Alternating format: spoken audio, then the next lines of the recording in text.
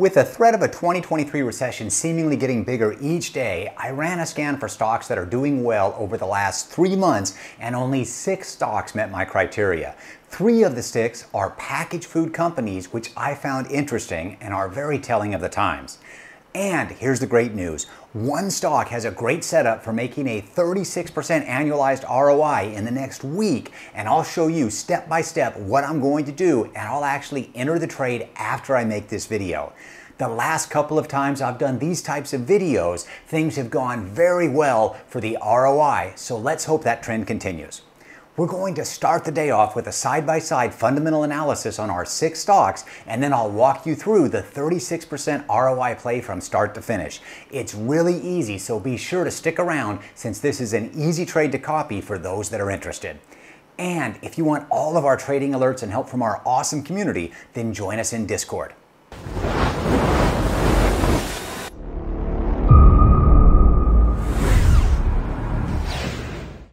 We're now at BeastModeAnalysis.com for our side-by-side analysis, and the stocks we're going to look at today are DXCM, which is DexCom. These guys are a medical device company, and they've got some diabetes products. We've got Campbell Soup Company, ticker CPB, which is a company everybody should know.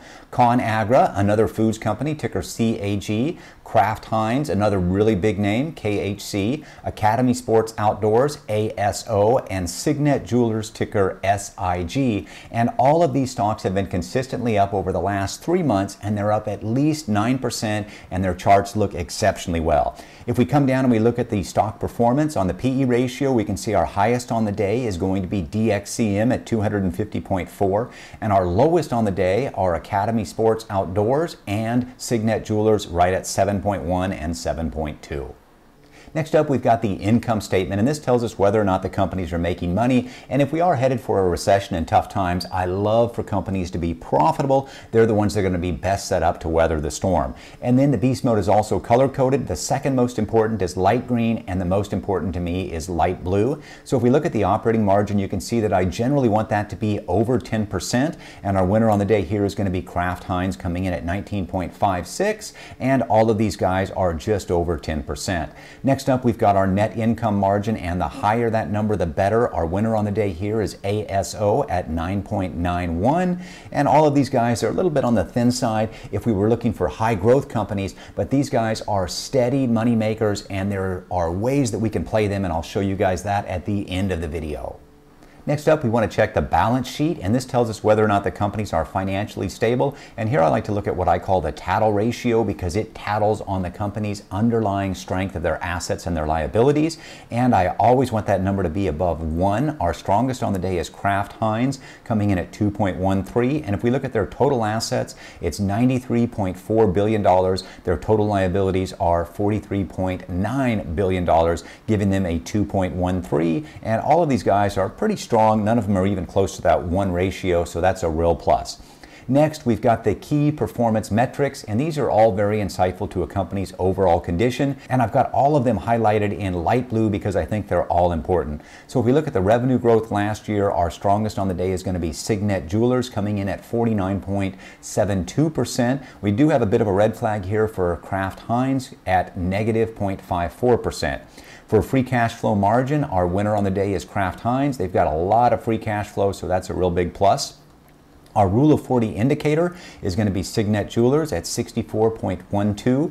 Our FNR indicator is also Signet Jewelers. And even though Signet Jewelers is coming in very strong, I have a little bit of a concern if we do go into a recession of people needing to buy jewelry. So this would not be a personal choice for me. But if we're looking at the actual numbers, Signet Jewelers is coming in exceptionally strong. And one more thing I want to look at under the key performance metrics is going to be the book value ratio.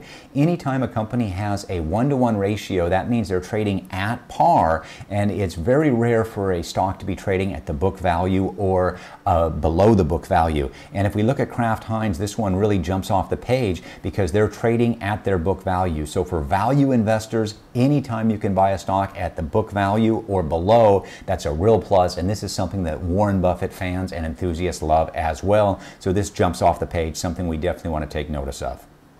The management effectiveness tells us how well management is generating returns for investors, and people love to look at the return on equity, and our winner here is going to be Academy Sports Outdoors at 52.1%. And then I like to look at the 5R indicator, which sums up all 5 of the different return-ons, and it's just a quick way to see how a company is doing. Our winner again is going to be ASO at 163.3, and our low one is going to be DexCom, DXCM at 28.6%. And the other thing that jumps off on the page here is for a dividend yield. I love for those yields to be 4% or higher, because if it's over 4%, then I give it some serious consideration, because you will pick up a little bit of a bonus on a stock, and only one meets that criteria. That's going to be Kraft Heinz, coming in at 4%. And the last section that we want to look at is going to be the growth metrics, because companies should be consistently growing their business. So the net income growth over the last year, we can see we've got a lot of variations here. We've got some red flags here for DXCM. These are all negative, the first 3, CPB and CAG. And then on the positive side, we've got Kraft Heinz. They grew at 184%, extremely well. ASO equally 117%, awesome. And then our winner on the day is Signet Jewelers. Man, a lot of people were buying jewelry. Don't know what that's all about, but those numbers are looking good. And then on a beta growth, this is another fun one to look at. And with the beast mode, if you need to know what anything means, you just hover over it. And this tells us that beta is the net income or earnings with interest, taxes, depreciation, amortization added back. A beta growth gives investors a snapshot of short-term operational efficiency, because a beta ignores the impacts of non-operating factors such as interest expenses, taxes, or intangible assets. The result is a metric that is more accurate reflection of a firm's operating profitability. And our hands down winner here is going to be Signet Jewelers again at 231.7.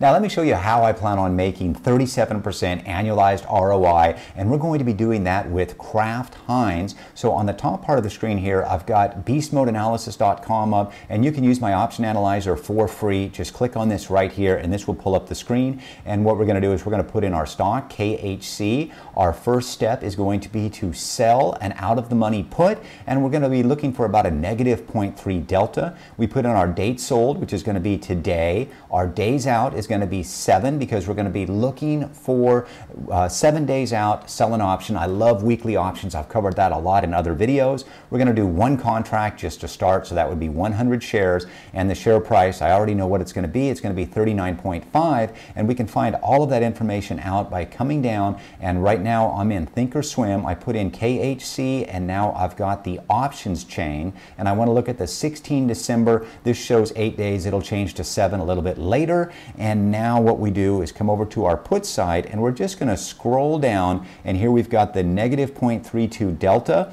and we can see that we can sell it for 28 cents per share, and then our probability is going to be 33%, and all we do is come up here, put in our 39.5 strike price. Our credit is going to be 0.28, and once we put this in, this gives us a lot of information, and it tells us that we're going to receive $28 per contract, and our annualized ROI is going to work out to 37%. And what we've just done is we have sold a cash secured put, which is step 1 of the wheel strategy. So now if we come over, we can see our total weekly income if we sell one contract is going to be $28. Our annualized ROI, we'll round that to 37%. Our estimated monthly income, if we can do this every week, is $121.33. Estimated annual income works out to $14.56, and our cash needed for all of our puts is $3,950. So this tells us exactly what we need. Now let's say you've got a little bit more money and you want to be more aggressive. Then instead of doing one contract, you could do 5 contracts. You'll see all of the numbers change over here, and now we could have $606 of monthly income. Our total cash needed is $19,750, and this is where I analyze my options, and this is how you can make a lot of money by selling puts and selling covered calls, and that's all part of the wheel strategy, and we cover that in detail here. All of the steps are on this, and you can track your entire wheel strategies right here at BeastModeAnalysis.com, absolutely free. Hope you guys enjoy my site. I love the wheel strategy, and while Kraft Heinz is not a sexy stock that is going to skyrocket, it is a very low-risk stock that is trading at its book value, and if we can turn that into a 36 or 37% annualized ROI with options, then it becomes a very sexy under-the-radar stock that can quietly make us money in a tough market. If you enjoyed today's video or got anything out of it, please hit the like button and subscribe to the channel if you've not already. And if you want all of our trading alerts, then join us in Discord. Peace.